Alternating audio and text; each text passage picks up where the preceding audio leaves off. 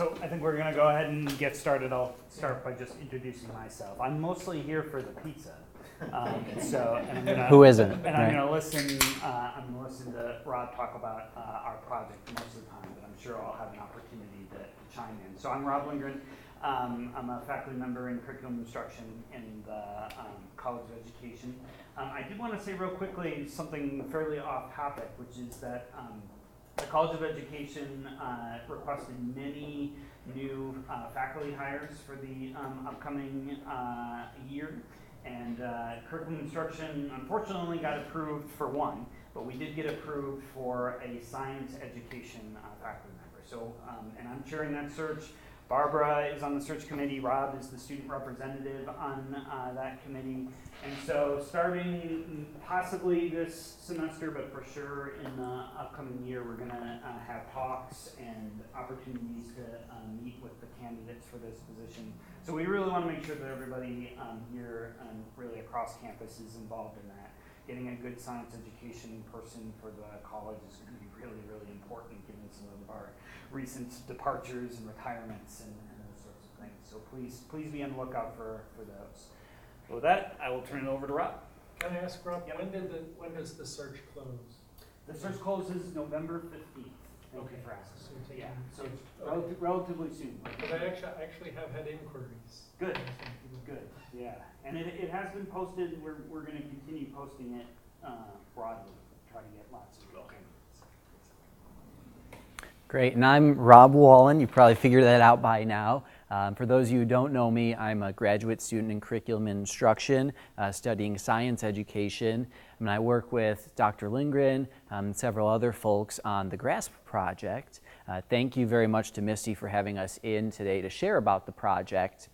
I plan on taking the first part of the talk to tell you a little bit about our approach and our rationale. And the second part of the talk, I plan to talk about our progress in the design process thus far. And the bulk of that, I want to talk about the current year and heading into the future, because that's the sliver that I'm most interested in taking for some of my dissertation research. And I have some pilot data to share, and hopefully we can ponder over. And I've been in this group in the past and seen that there's really good conversations and discussions that happen. So I hope along the way that we can have those good conversations and discussions. I wanted to note, I threw my Twitter handle on there really quickly. If you feel inclined, feel free to snap pictures or videos during the talk, except for the times where I show students on the screen. Those aren't to be distributed outside of this room. Just thought I'd mention that. So speaking of conversations, I'd like you to actually turn to your neighbor or small group next to you and consider this question. Come up with a brief answer. Why is it you think that we experience warm summers and cool winters? Take a minute to do that. Okay, I'll stop you there. I was able to walk around the room and eavesdrop a little bit, so I heard some of the things that you were saying. Now, this is a question that we ask students as part of the project, and we try to help them come up with an explanation for this.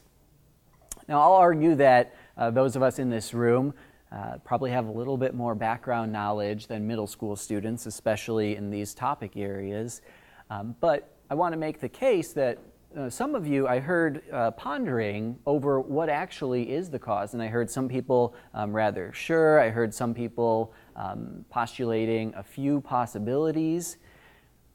The transition I want to make here is that this question might seem like an easy question because it's often taught middle school and revisited even later on in formal schooling experiences, but this question isn't always as easy as it seems. And I want to show a brief clip here. Many of you have probably seen the video, A Private Universe, but recent graduates some take a look at questions this. in astronomy. These are graduates from Consider, Harvard. for example, that the causes of the seasons is a topic taught in every standard curriculum. Okay, I think the seasons happen because as the Earth travels around the sun, it gets nearer to the sun, which produces warmer weather, and gets farther away, which produces colder weather, and hence the seasons. How hot it is or how cold it is at any given time of the year has to do with the the closeness of the Earth to the sun during the seasonal periods. The Earth goes around the sun, and it gets hotter when we get closer to the sun, and it gets colder when we get further away from the sun.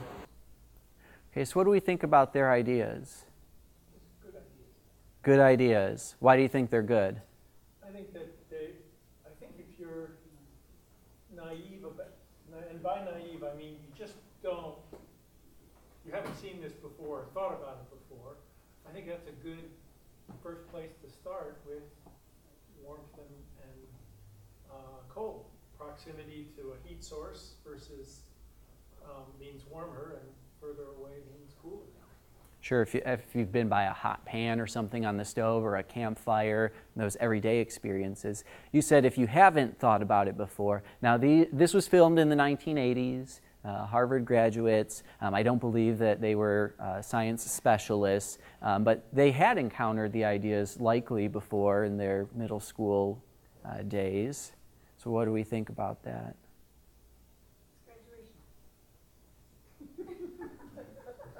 They're already drunk. Yeah, what do you They just haven't taken their rings off yet. As college students, they haven't had a lot of occasion to use that knowledge, and you don't retain knowledge that you don't use on a regular basis. You don't consider. So if they're not, astronomy majors, then I doubt that they've had any need to remember why exactly the seasons happen. So it just hasn't been relevant to them in many, many years since they're college graduates and probably went to middle school. Okay, so it's something maybe they learned in middle school and haven't had to use since. I'll throw out another possibility that perhaps even in middle school, they didn't actually learn it all that well. We'll keep thinking about that as we move through. George? I have thought about this.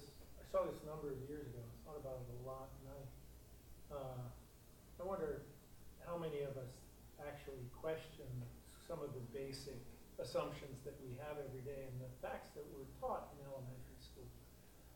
All of them began by saying the Earth goes around the sun. I think if they were asked, how do you know that? And I think a lot of us, if we're asked, how do we know that? Somebody told us. What evidence presents itself to us that the Earth goes around the sun is pretty problematic. Which may, but I've thought, I've seen this, and I really feel that getting back to the, I think, naive assumptions is important for us to validate the naive assumptions and say that's part of learning. So I see myself in those people a lot more than I did when I initially saw it and had that sense of Harvard grad study, Yeah, that's interesting to share. And a lot of times, so you use the phrase naive conceptions. A lot of times people use the phrase misconceptions, alternative ideas. When possible, I like to just call these ideas. They might not be the normative or canonical ideas, but they're ideas and they're a way of making sense of something. If I do say misconceptions, know that I'm aligned more with George in thinking that these are ideas to be respected. But with that in mind, I want to make a point here that developing an understanding is very difficult for many topics in science. Causes of the seasons is one example of that. And this shows that these are not new problems, but they're persistent problems. So the argument I want to make is these persistent challenges warrant the need to explore new approaches, new ways to help students learn and engage with these topics. Drum roll. Hence the need for our project, GRASP. Don't try too hard to figure out what this acronym is here. If you went only by the first letters, I guess it would be more like GAS, but we thought it might be better to go with GRASP, Gesture Augmented Simulations for Supporting Explanations. This is an NSF project that's a collaboration between the College of Ed at our university and the Concord Consortium. We've got our website on there. Check it out. the components that we're working with here, first of all, we said this is for supporting explanations. So rather than thinking about memorizing discrete facts, we're trying to help students build some coherent explanations of different topics. This is something that's emphasized in a lot of the science education reform documents. One component is simulations. There's been numerous studies, not just individual studies, but literature reviews, meta-analyses that have all agreed that simulations generally are very good for science learning. What is less known are details about their design and how they're used. So part of our study is to look at the design, and the part that I'm especially excited about is looking at how they're used in classrooms. Now, part of that design is to integrate gesture recognition, and gesture is something that's really interesting. As you all were giving your explanations earlier, I saw a lot of you gesturing. Whether you realized it or not, it's something that we do all the time to help us communicate, to help us make sense. There's a very influential study that starts to look at this in education, and it makes the argument that yes, gesture is pervasive, but considering how pervasive it is, it's understudied in educational contexts. So a little bit more about gestures, just to give it a little bit more common ground and background knowledge. The gestures that we're interested in the project are representational gestures. So probably the most common gestures that you're familiar with are deictic gestures of pointing at things. And don't get me wrong, those can be very important for establishing shared understandings, very important in teaching and learning. The ones that we're interested in are representational gestures, which in some ways are more congruent with the concepts that are being discussed. We'll have some illustrations of this coming up. Another thing I wanted to mention is a proposed role for gestures in teaching and learning is that they can sort of connect or link multiple layers of content. So especially things that are seen, things that we experience, and those theoretical things that we don't have direct access to. So for example, molecules and how molecules might play a role in a phenomenon that's observed, or light rays, for example. And I wanted to highlight that there are plenty of studies that have looked at how gestures are used while students are trying to make sense of various science topics. There are studies in astronomy, chemistry, geology. These are with different age learners. So this is a pervasive phenomenon as students are trying to talk and make sense of different science topics, they gesture. So we want to go one step beyond that, and not just look at the fact that students will gesture when we're talking about these topics, but we want to look at how can we use technologies to cue certain gestures that hopefully would be productive in students' thinking and developing understanding of some topics. So you see our basic setup here in the image on the screen. The device right here is the Leap Motion, and it just plugs in via USB to a computer. It's supported on Windows and Mac machines. And you see there's a simulation on the screen. What might not be readily apparent is that this device is able to track various hand movements, and those are used as the interaction mechanisms for our simulations. Is that commercially available? Yeah, the Leap is commercially available. It's been coming down in price. Right now, they're starting to focus some of their attention on mounting it on VR displays. As VR is picking up, this gives the ability to track hands in virtual reality spaces as well. It's come down from, what, a couple of years ago, it was closer to 100, something like that.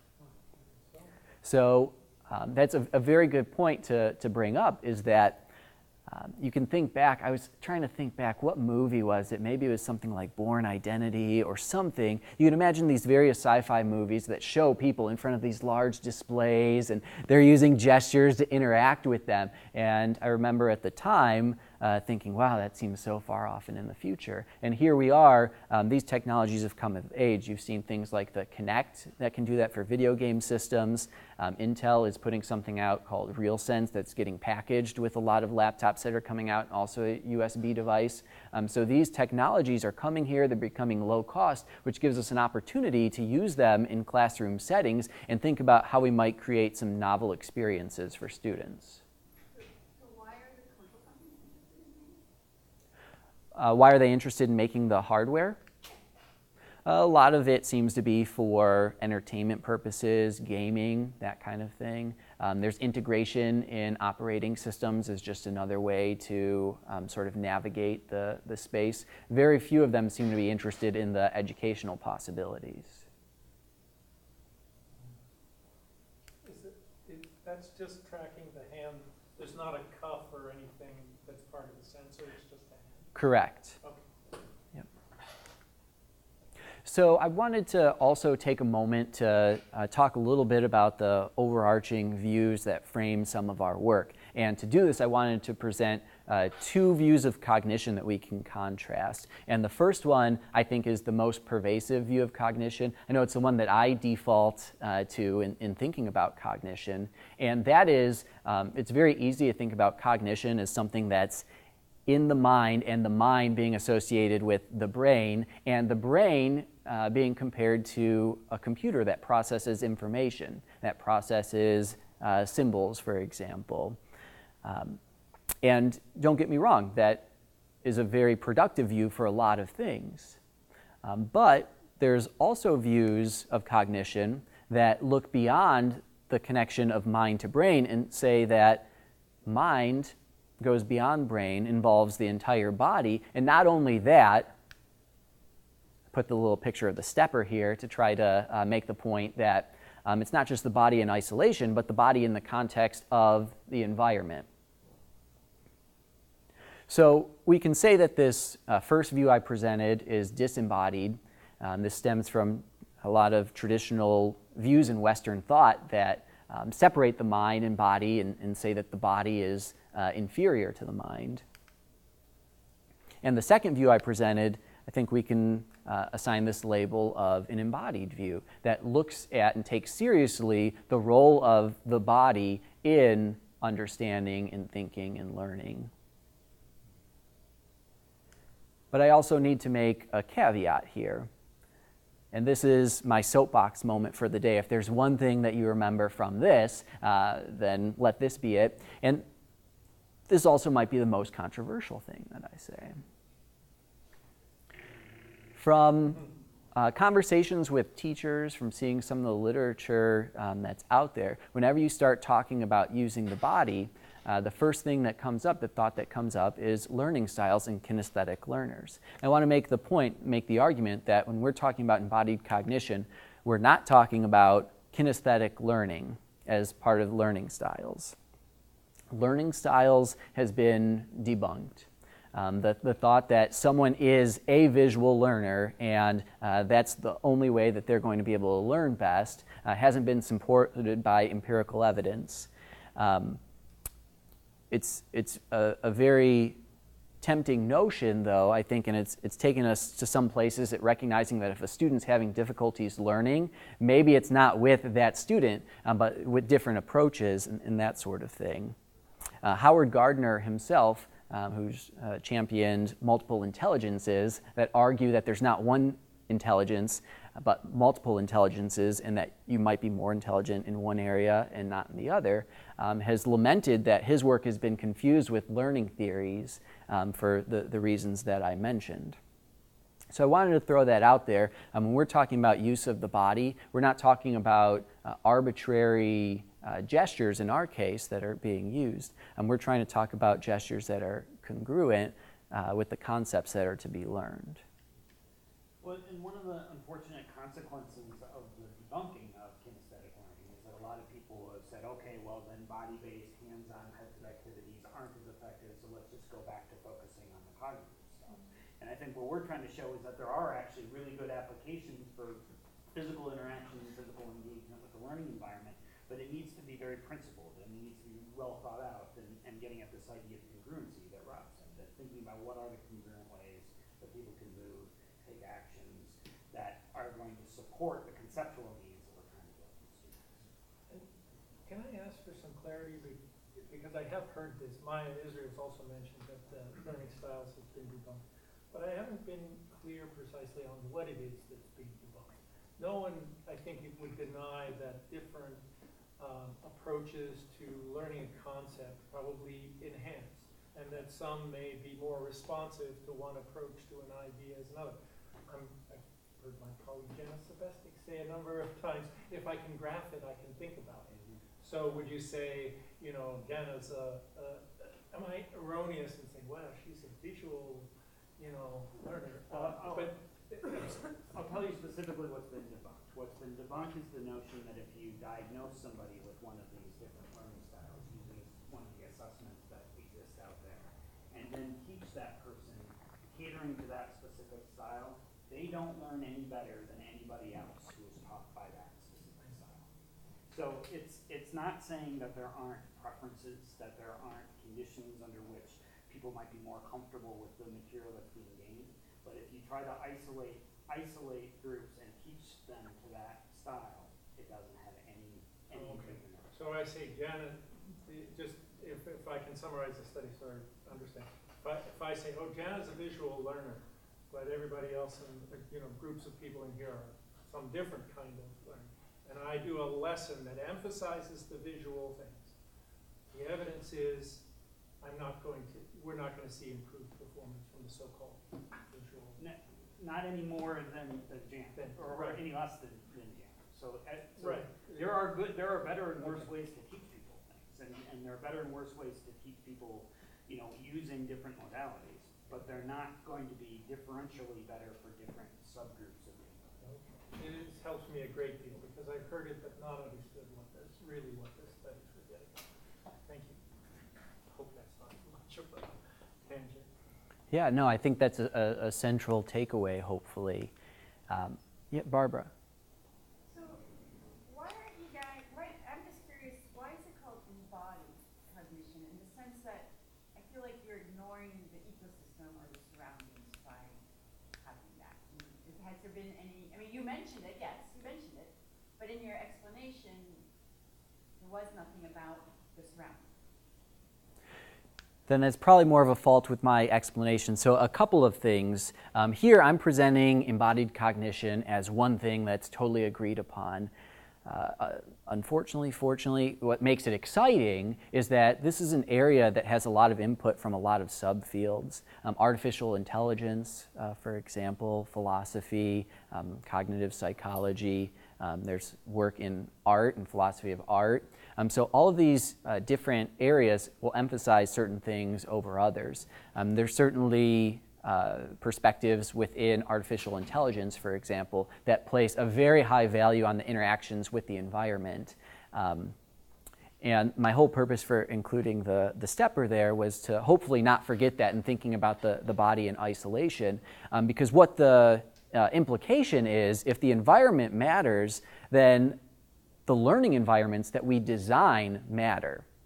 And that's really important for this project because it's a design-based approach where we are iteratively refining the designs as we learn more about what's helpful or not helpful for students.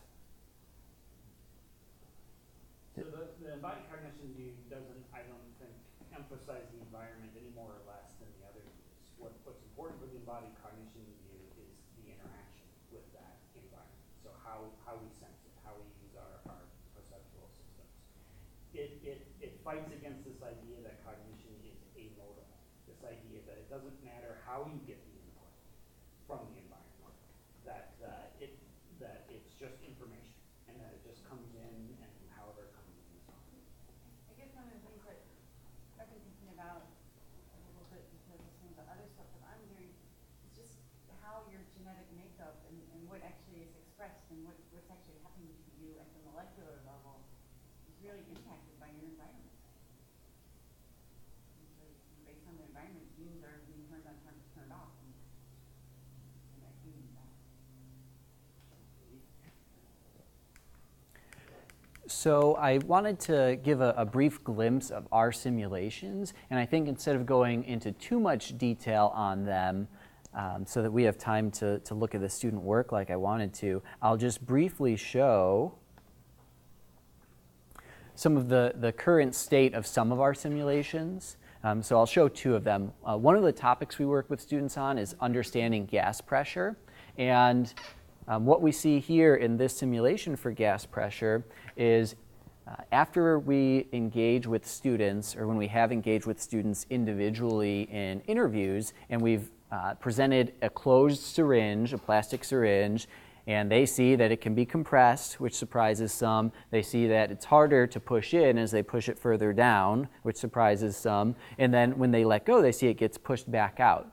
And that's what we're trying to help them explain.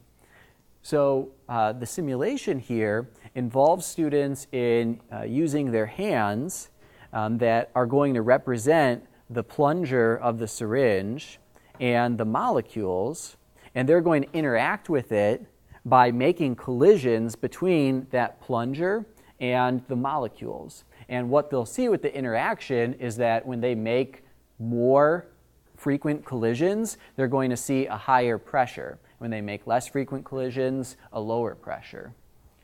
The other simulation I'll highlight is the seasons simulation, which might look familiar to conventional simulations, but there's a few different gesture interaction mechanisms here. And one of them, if you look in the upper right window, we've got a depiction of some light rays. And what happens is students will use a hand that will match the angle of the rays. And relatively speaking, when it matches, it will turn orange. And of course, I'm using a live simulation in a presentation, so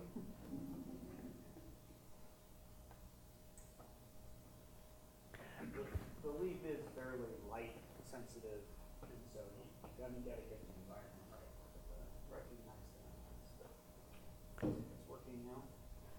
and as they change the angle of the light rays, they'll be able to see other things, where the Earth is at in its orbit around the sun, combined with months. They can go back and forth, and they can compare what the angle of the light rays looks like during those different times. There's other gesture mechanisms here. I'll show one other one. By using two hands facing each other, they can control the spacing of the rays to try to show that for our city, which is the default selected here, the spacing of the rays is further in December, closer together in June. So we're trying to support students in using ideas about the light rays as part of their explanatory models that can help explain the seasons. So just a quick glimpse of what the current status of the simulations is to give a picture of that. One thing I wanted to highlight, you noticed when Rob got his hands in position, the hands were there and you could see them, but then they faded away. We found that to be pretty, hopefully you weren't going to talk about this too, but we found that to be effective in the sense that, it doesn't provide that distraction. Kids are just playing with their hands.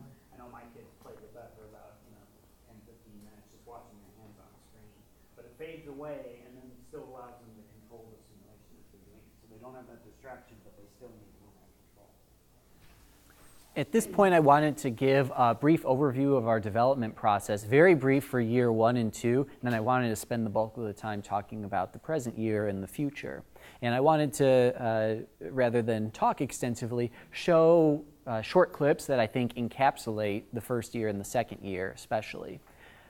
But very brief verbal framing. For year 1, on the project, we did individual interviews with middle school students where an interviewer sat down. We brought up the phenomenon that they were able to observe.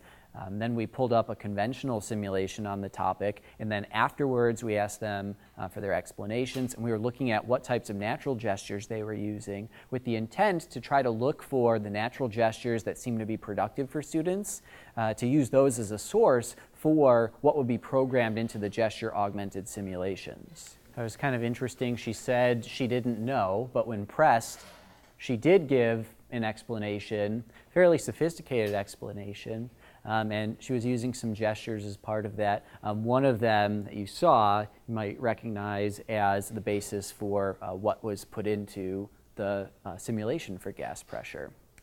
So that was a big focus on year 1. In year 2, we had these prototype simulations that could read gestures, So we similarly interviewed individual middle school students. We had them use the new simulations, and we were interested in looking at their explanations and the extent to which they were using the cue gestures in those explanations. So this is a clip with Natasha doing an interview. Natasha is also a member of the team. She snuck in the back at one point there. And I want to point out that this is a student who is struggling to make sense of this. So Natasha kept pushing her and kept pressing her, and eventually asked her to try to show what she was talking about. Okay, so a student who was struggling, and at a certain point, she was able to pull in that cue gesture as part of her explanation. I'm not up here to claim that she has a full and robust understanding of this, but from someone who was stuck, she had an additional resource to use as part of her process for an explanation. Any thoughts or reactions on that one?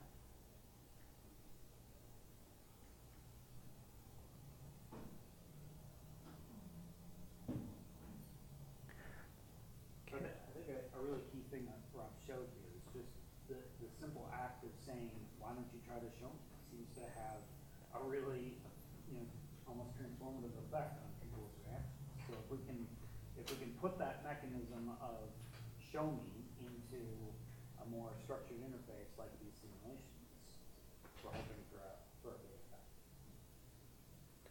So over the last couple of years, when we were able to sit down with interviewing individual students about a half hour, we saw that students made quite a bit of progress in their understanding. But I also recognize that it's not a very likely scenario for a classroom where there might be 25 students and one teacher, and not enough attention to go around for a half hour for each individual student. So this year we're starting to push to look at the simulations and how they're used in classroom spaces, in addition to continuing the individual interviews to continue to iterate on the design. So some things I wanted to show from some pilot data that I've collected earlier this year will be on the next couple of slides, and I had two students' work that I was going to contrast. I'll probably show one student, so maybe we can make a full pass through the trajectory for that student, just to raise some issues and hopefully some discussion. So in a classroom setting that I was in, the topic of the seasons was being taught, and the unit was designed as a models-based inquiry unit. This is what I would describe as a best-case scenario for teaching this particular topic. And for one student that we'll look at for Gabe here, what I want to point out on a pre-assessment especially is this diagram here. What he's drawn is the sun in the middle. He's drawn the earth. He's shown a constant tilt for the earth. And he said top half warm, bottom half cold. And I would argue that from looking at this, we would say, well, this is a pretty good explanation. This is pretty coherent. So while using the simulation, we had in 3 classes that I looked at, there were 2 groups of students, and each group usually had 3 students each in it. So not only are students using the simulations not only individually but with groups, they're also not having one interviewer next to them the whole time. You'll see that I interjected at some points. But what we had here for Gabe, and something I'll point out, corrections were made on top of their original responses. The basic correction that he made was he labeled one part summer that he had said was warmer, and one part winter that he said was colder there. We didn't get an integration of the light rays here. But I also had an opportunity to ask students for their explanation in the supply room that was part of the classroom. And at this point, I had asked Gabe to give his explanation. He had given it, basically reiterating that diagram, and I had pushed him a little bit more to help show what he was talking about. Notice he didn't say anything about light rays, but some of the gestures he was using looked pretty similar to some of the things that were being shown with the gesture interaction mechanisms in the simulation there.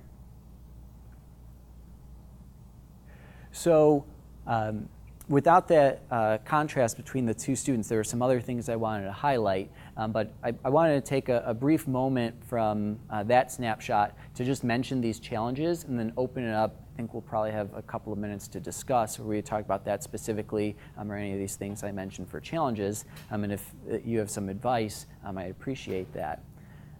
One challenge is just the technical component, to be able to do these in full classes. A lot of classes have Chromebooks now, and the LEAP is not supported on them, so that's a technical challenge that we're working with.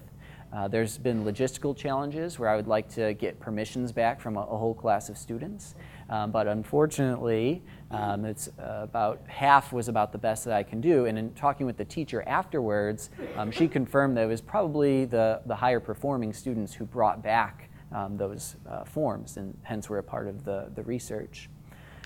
The issue of supporting the teacher and student use, I was still in the classroom and able to work with two groups right there, so the teacher didn't have to do a whole lot with them in the technology.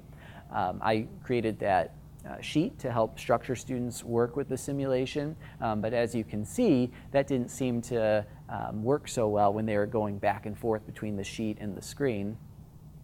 And a point I wanted to make about assessment was when they're asked in different ways about the same topic, they're showing different things about their understanding.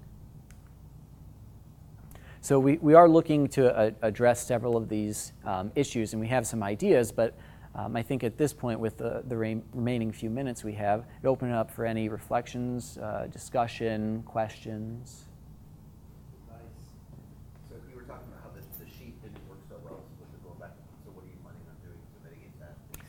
So our partners at Concord Consortium actually have the ability to make a digital sort of overlay so that instead of having a separate sheet that directs students to try using the simulation in various ways, we're going to try to digitally do that to guide their use through the simulation. One example is not only noticing like the angle of the rays, but the teacher set up the beginning of that unit with that pre-assessment you saw. What the students were trying to explain was some data showing a difference between our city and Hastings, New Zealand, which basically showed that we experience warm temperatures while they experience cool temperatures and vice versa.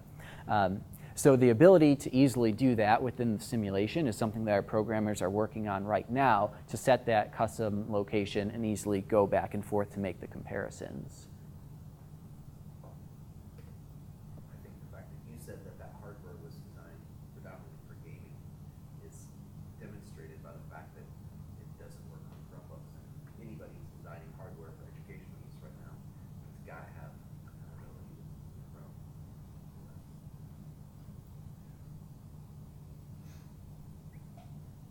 How much ease or difficulty did you have getting the teachers to buy into this process with the program? Well, this was one teacher where the data came from for her 3 classes, and there was huge buy-in. I think a reason for that was the unit was already set up so that essentially we just kind of inserted what we were doing. This shows a station where students were engaging in a number of different activities related to explaining the seasons phenomenon, and there was already an interaction with a conventional simulation that was on there. So we were able to kind of plop ours into this existing structure, and I think that's why it was so well supported by that teacher. In trying to get into other classrooms, we've run into some difficulties, and it's been a challenge. And I think it's because if a teacher isn't already using a simulation, then that's already kind of a big step to think about how to change the instruction. One of the interesting things that we noticed early on is we sometimes started these conversations with teachers where we didn't lead with the simulations. We were really interested in the gesturing and the body movement. And there was, kind of a strange reaction sometimes when we asked teachers about, do you ever have kids gesture in your classes? Or do you ever have kids act things out or move around? And, I felt like it was kind of a tepid response to those kinds of activities. There seemed to be kind of concern with, you know, well, if I allow them to do big body movements, are they going to end up hitting people or get out of control? And we actually had people tell us that they're worried about behavioral issues if we encourage, you know, them to do gestures in classrooms. So the simulations themselves seem to be pretty compelling. You know, the teachers see them and they are really interested in finding ways to use them in the classrooms. But there's definitely, I mean, it's a new paradigm, so there's definitely some concern and reservations about this. I think the important part was is that, as you said, this was already something that was part of her classroom, and where with other teachers, you know, they're already packed with, you know, this is my schedule for the year, and I can't see anything else, you know, and I can't fit anything else in because I ran into that with creating my own curriculum. They put this stuff in. So I think it was an advantage that you found somebody who had some simulations going on. Absolutely. So I did glance at the clock and see that our official time is up, but I'm more than happy to hang around and chat with anyone who will give me the pleasure of doing so. I wanted to say thanks for everyone for stopping by. Appreciate it. Thank you.